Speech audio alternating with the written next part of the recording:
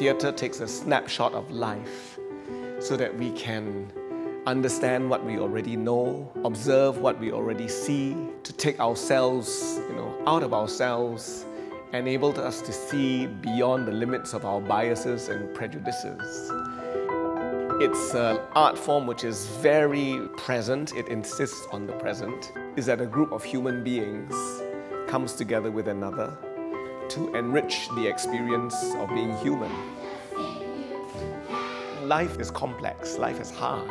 I think that in the act of being together in the same room at the same time, reflecting on the problems and possibilities of life as it is lived, you feel less alone. I feel blessed to have this opportunity of bringing people together to share something. That is a gift, and I don't ever take that for granted.